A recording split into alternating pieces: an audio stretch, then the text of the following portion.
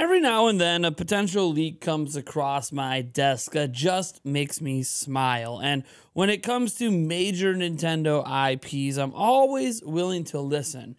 This time around, however, this leak actually makes not only sense in so much that, yeah, we really want this to happen, it makes sense from a logical perspective as well.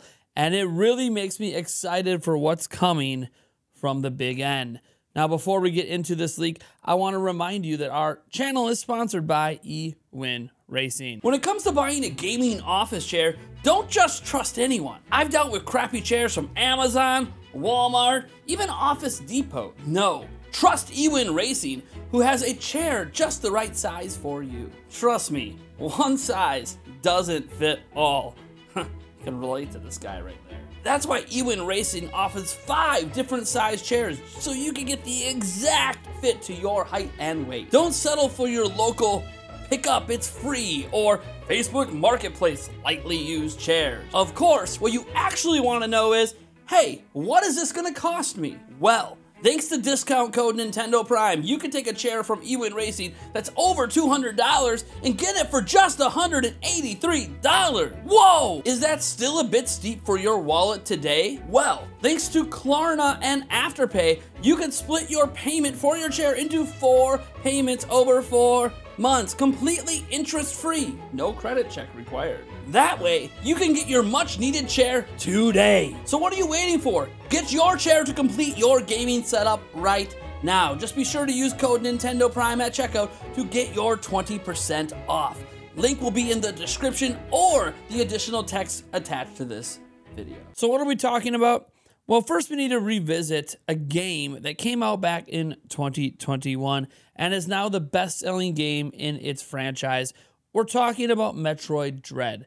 Metroid Dread surprised everyone when it was announced at that year's E3, taking people by storm, not just because it's Metroid Dread, but because it was Dread itself, a long canceled 5th game in the series from many, many years ago. Seeing that come back in the form that it did was quite enthralling. Now, lots of things about the game to love, right? Maybe you weren't always into the ME mechanics, but there were very clever platforming and puzzles, amazing boss fights, and a really intricate world to explore. Sure, lots of backtracking, as Metroid usually has, but it ended up being a very well-received game. It ended up being up for Game of the Year at the Game Awards that year, and yes, it is now the best-selling Metroid game of all time, likely sitting right around 3 million in sales. They haven't given us an update since 2.9.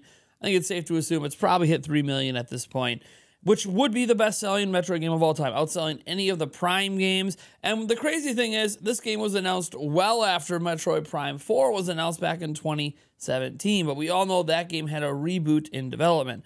Now, Mercury Steam was the primary team making Metroid Dread. Of course, the creator of Metroid was working with them on it. But what's interesting to me, however, is a new rumor cropping up, because this comes from a person who actually told us the name and released year of this game before we even knew it existed. It was a person no one was really paying attention to, mostly because they come from Spain. So here's the interesting part. They did leak Metroid Dread back in 2021 and said it would release by the end of the year, and this was before E3, and they were correct. Here's what they're saying now, however. Mercury Steam is working on a brand new 2D side-scrolling Metroid game to release in 2025. Now that is really exciting, and yes, it makes sense.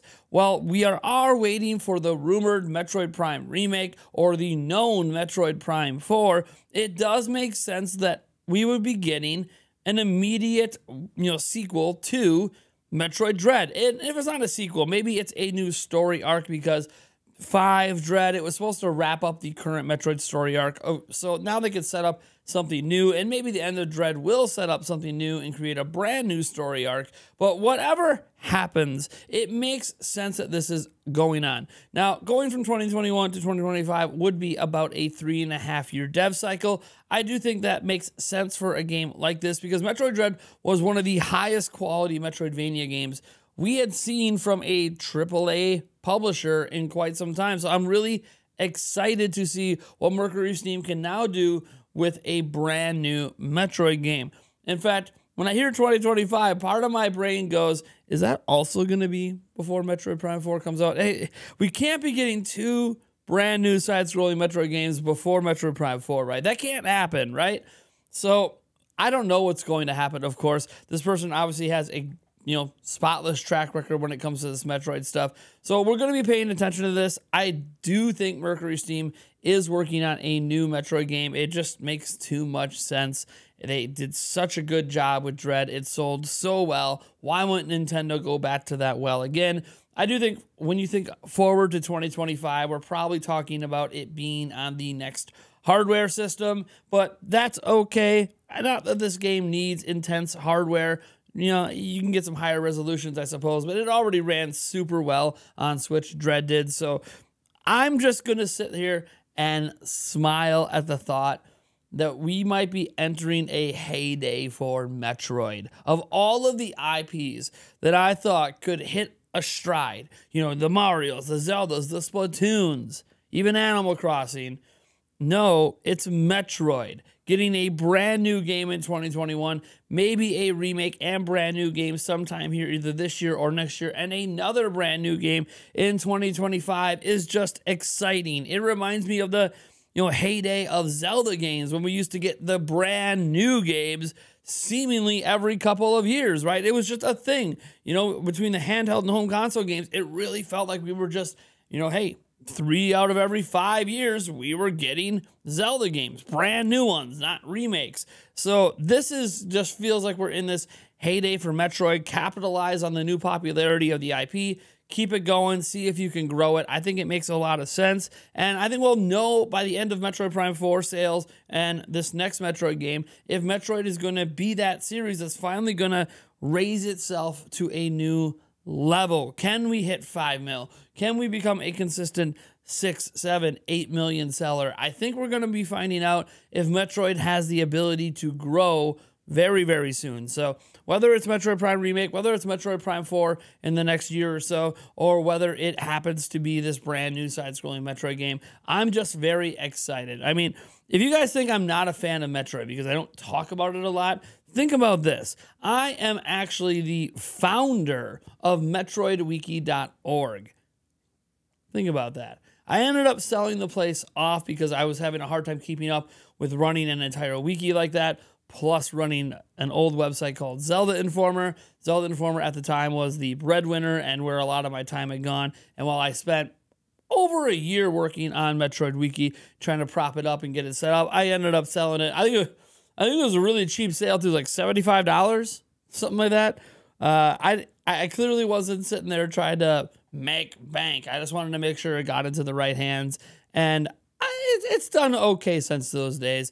They did have a number of updates back in 2021 for Dread anyways. So obviously when you have so few and far in between Metroid releases, there's not always a ton of work to do on a Metroid wiki. But anyways, I clearly am a huge fan of the IP. I can't wait. And hey, that's just a theory. A game. I'm just why is game theory always in my brain? The funny thing is, I haven't even been watching game theory that much lately. I've been watching the food theory channel because I find it fascinating. Who knew? A big guy like me likes food? Never. All right, guys. Thank you so much for tuning in. And let me know your thoughts on this rumor, leak, whatever you want to call it, down below.